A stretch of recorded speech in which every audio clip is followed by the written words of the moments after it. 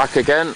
This rod is, I've not seen any action on it since casting it out. I'm trying to cover both angles, well, all angles today, with just using the two rods. This one is cast so it's right out in the centre. It's probably in line where my finger is, maybe somewhere there. It's right bang out in the middle. It's nowhere near the margins. And when I fished over there, near to where those two swans are the other day, there's a car somewhere. Someone else coming to the lake. So my car's over there. Fished somewhere near to there, and I fished towards the middle of the horseshoe, and somebody and I managed to get a 10-pound fish out from there. So people say you've got to fish right by the margins, but I don't really know. I mean, this rod was out. This one I've got just brought in was out right over there, right on that bank somewhere where there's not much tree cover. So I don't want to cast anywhere into danger. Don't want to get it caught up with anything. So I was maybe within a metre of that bank possibly. So I brought it back in,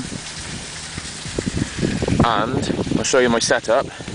Now I've gone for a really basic setup here. Try and balance the camera and do this at the same time. I've got sweet corn. I did have it on the hook. Oh god, it's really difficult to do this. It was on the hook, but I've now put it onto like a boilie stop type thing on this hair rig. Rubber band through it, and the hook's just sticking out above it, as you can see. It might not work as well. I did have it on the hook. I had the hook all the way through it, sticking out one side of it. Last time I used it, so I've changed the baiting up technique slightly. This hair rig runs all the way up to method feeder, not method feeder, sorry, a cage feeder, and I've got it's secured on, it's just basically looped through as you can see the loop, it's just looped through a rubber ring on this cage feeder, and then I've got the cage feeder tied with a blood knot type knot. I'm not sure exactly what the name of it is.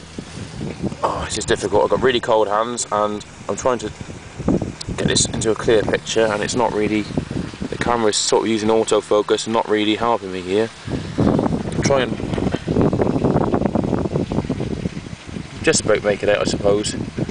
Yeah, it's basic setup. I mean, no, I've got no swivel. I have got swivels available, but I just thought I'd just try this instead and see if it's any good. I thought I'd just show you this before I bait up. If I catch a fish, I catch a fish, and it's obvious that it works. If not, then maybe try something different next time. This bloody autofocus is crap on this camera. Oh, I don't like this at all. I'm trying to show you this, and you probably not see a damn thing. But you get the idea roughly. It's just a piece of no fancy swivels, no fancy covering or anything. Just the main line, and you can see the rod's quite fast action. If I just put on the feeder, maybe I zoom in a little bit. Quite a light rod. Just pull the feeder towards me and see the tip. And just move quite quickly and so hopefully find a good indication on that one.